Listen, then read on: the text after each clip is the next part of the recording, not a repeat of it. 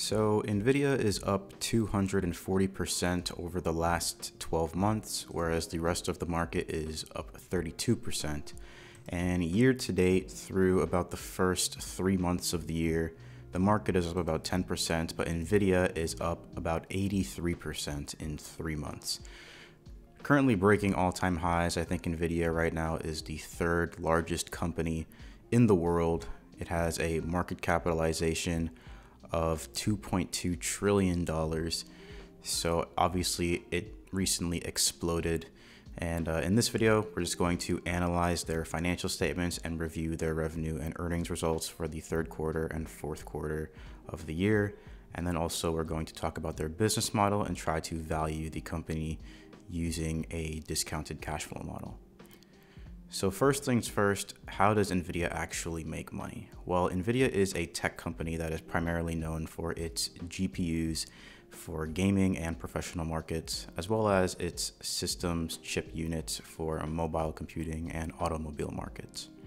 Nvidia's largest source of revenue comes from its gaming segment, where they design and sell GPUs for gaming and PCs.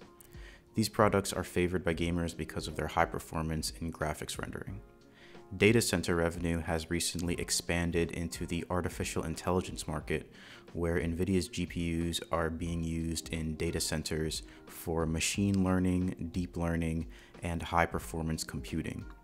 Tesla is actually one of Nvidia's notable data center customers, using their GPUs for complex computations and artificial intelligence workloads, making Nvidia GPUs essential for cloud computing providers, enterprises, and research institutions. Lastly, Nvidia also sells its GPUs to other professional markets for use in 3D modeling, visual effects, film and television production, automotive design, self-driving cars, and also architectural design. So now that we've looked at some of the ways that Nvidia makes money, let's talk a little bit about this news article right here that is titled, "Nvidia has a secret weapon to keep growing long into the future." Obviously, there's a lot of skepticism as to whether or not Nvidia could continue to propel its stock price upward. And if it can't, then in the near future or long-term future, the stock price will definitely end up collapsing back to a more reasonable share price. So the only way for them to continue to experience this massive growth is for there to be some other way for Nvidia to continue to grow their business outside of the GPU market. So as we can see right here, some key points include the fact that there is currently increasing competition in the GPU design center, and that might end up chipping away at Nvidia's revenue. And then also one of the main secret weapons that Nvidia could use for long-term growth is building a hardware as a service business model, which could be Nvidia's future. Right here, they point out that even with tremendous growth in revenue and profit, Nvidia holds another ace up its sleeve to continue dominating the AI and computing markets. At Friday's prices, Nvidia's price to earnings ratio is around 80, more than double the valuation of the tech sector overall. So either Nvidia is completely overvalued or investors are pricing in that Nvidia has a lot more room to grow. That means if growth slows or profitability wanes, its stock price could get slashed. In fact, competition in the high-end GPU market could end up challenging Nvidia's revenue growth. They point out a threat to Nvidia's GPU dominance right here, where they say, while Nvidia is known for high-performance graphics processing units, GPUs come in many types, but in the case of data center GPUs, Nvidia currently controls about 98% of the market. Despite Nvidia's marginally better performance across GPU offerings, its current pricing puts it at risk of AMD undercutting it in the data center GPU realm as well, AMD being Nvidia's largest competitor. Furthermore, as other GPU suppliers catch up in the market, the demand that Nvidia currently takes advantage of to generously price its products will likely saturate. So basically, as there are more competitors entering the market, Nvidia is going to have to lower their prices in order to remain relevant, which is obviously going to eat into their profit margins and might have a negative impact on their stock price. Right here, they point out the significance of the data center platform, where they say demand for Nvidia's data center GPUs resulted in $18.4 billion in revenue for the product line in 2023, representing a 409% increase from 2022. The revenue stream will only continue to increase as demand for artificial intelligence data processing expands in 2024, which is obviously at the moment very good news because it means Nvidia might continue to grow in the short term just based off of the data center GPU market. One real future possibility for Nvidia may not be its hardware sales from data center GPUs, but rather its long-term service revenue. By switching to service-based business models, Nvidia could hedge against the eventual saturation or decrease in demand for the GPU market. They also touched on how a lot of companies or tech companies in the past, like Microsoft and Apple, also shifted their revenue away from being hardware sales to service-based business models as the market ended up being more saturated, and that was how they were able to maintain their competitive advantage, which could be what Nvidia ends up doing as well.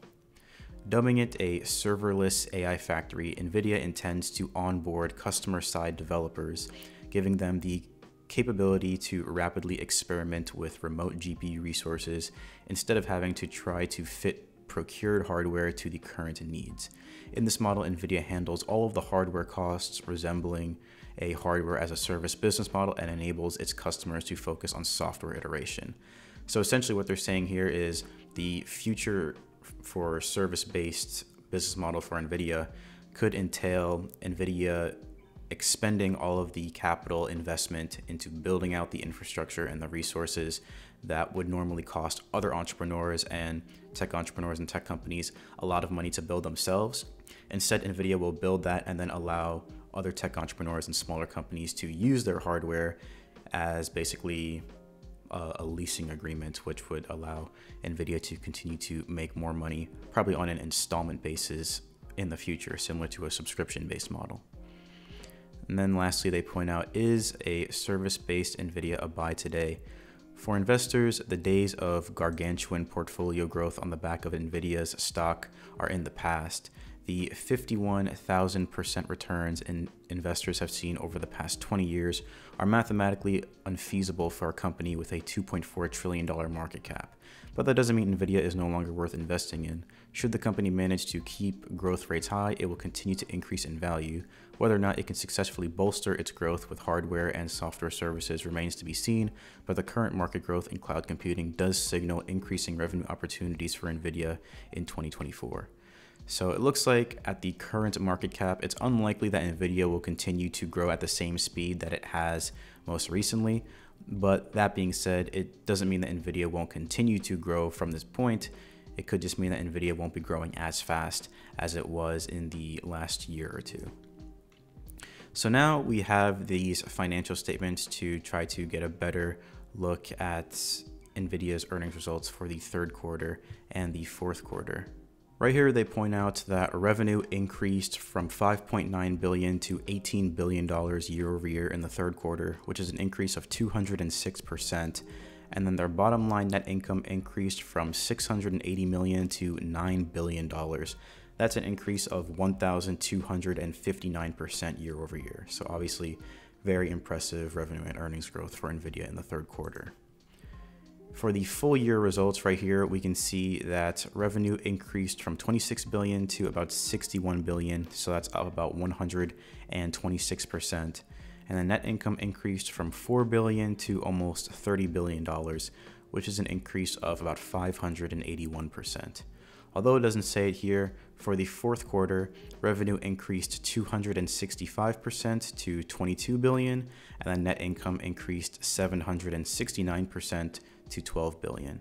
So quarter to quarter, year over year, Nvidia has obviously been showing very impressive revenue and earnings growth, and that's a large reason for why their stock price has catapulted so high in the last year. So now I've prepared a DCF model to try to value Nvidia from an intrinsic value perspective. I'm using a growth rate of 44% because I'm basically using the growth rate for their free cash flows for the last 5 years, and then I'm projecting that into the next 5 years. So we can see right here in 2019, they had free cash flow of about 4 billion, and in 2023, they had free cash flow of about 27 billion. So that's a historical growth rate compounded annually of 44%. Then I also calculated their weighted average cost of capital to calculate their discount rate for this DCF model, and it came out to about 10%, and I got that using this calculator right here, which you can pause the video and take a better look at if you'd like. They also have a net cash position of about 15 billion after subtracting debt and about 2.5 billion shares outstanding, putting their estimated intrinsic value per share based on these metrics at $800 per share, which means that at the current share price, it looks like Nvidia is currently overvalued. I would say that this is actually pretty bad news because this DCF model is assuming that they're going to be able to grow at 44% per year for the next 5 years. And even with such an optimistic growth rate, Nvidia's estimated intrinsic value is still below their current share price. So basically Nvidia would have to grow at more than 44% per year for the next 5 years in order for this current share price to be justified, or in order for this current share price to be undervalued relative to Nvidia's real intrinsic value. So that's obviously a lot to ask for a company to grow at more than basically 50% per year for the next 5 to 10 years. If Nvidia is able to do the things that the article touched on, like building out a hardware as a service business model, then it certainly is possible. But as competition increases in the data center GPU market, time will only tell if Nvidia will be able to continue to grow at the same rate. Then right here, we can see a competitor industry analysis comparing Nvidia to two of their main competitors, AMD and Broadcom. We can see across the board, it looks like Nvidia has the best profit margins out of the three companies, 72% gross profit margin, almost 50% net profit margin, 55% return on assets, 91% return on equity. They also have a price to cash flow ratio of 83 times cash flow and a price to earnings ratio of 78 times earnings, which looks pretty similar to the other companies that they're competing against in this GPU market. And then we can also see that they pay a dividend, although it's a very small dividend. Broadcom pays the highest with a 2.19% dividend yield. So based on this, if you're just judging them by dividend, you'd obviously want to give it to Broadcom. But if you're judging these companies by profit margins and return on equity, then definitely you want to give it to Nvidia. Lastly, I wanted to compare Nvidia to other companies we've looked at over the last few weeks on this channel. We can see right here that Nvidia was not trading below intrinsic value per share, so they don't make it onto this table. You can see here the top 10 companies that we've looked at that were trading at a good price relative to their intrinsic value per share, or even just below their intrinsic value per share. Then for the growth rate table, it looks like Nvidia comes straight or shoots straight to the top of the table at 44% ahead of all the other companies we've looked at. They don't make it onto the dividend yield table because they had a pretty small dividend yield. If we look at gross profit and net profit, Nvidia shoots to fourth place at 72% gross profit, pretty close to the top gross profit companies we've looked at. And then they have the best net profit margin by far out of any company we've looked at so far at 48%. Second is one of their main competitors, Broadcom, at 34%. So definitely it looks like the GPU market is very profitable right now. Then we can see Q3 and Q4 year-over-year revenue and earnings growth tables. Nvidia shoots to the top of Q3 year-over-year revenue and earnings growth here with 206% Q3 revenue growth and 1,200% Q3 earnings growth. We can see AMD is another one of their biggest competitors, came in second place for Q3 earnings growth at 353%, but definitely nowhere near Nvidia's 1,200%. We can also see that for Q4, they shoot to the top of the revenue growth list at 265%. No other company we've looked at even comes close. Second place was 28%. And then for Q4, they shoot into third place. Another one of their competitors, AMD, beating them in Q4 with a 3,000% return, but Nvidia came in pretty good as well at 769%. We were also able to see last analysis that in Q2, Nvidia was at the top of the leaderboard with 100% Q2 revenue growth and 843% Q2 earnings growth. So Q2, they're at the top of the tables. Q3, they're at the top of the tables. Q4, they're at the top of the tables. I'm noticing a trend here. Obviously, Nvidia is doing really well this year, and it shows in their stock price. They basically have provided the best return out of any large market cap company in the market. And we can see that very clearly from this last table here, stock performance over the last 5 years. It looks like Nvidia has increased basically 2,000% over the last 5 years. completely dominating the market. Second place so far that we've seen on this channel was Tesla at 850%. But we can see nobody even comes close to half of Nvidia's return at over 2,000% for the last 5 years.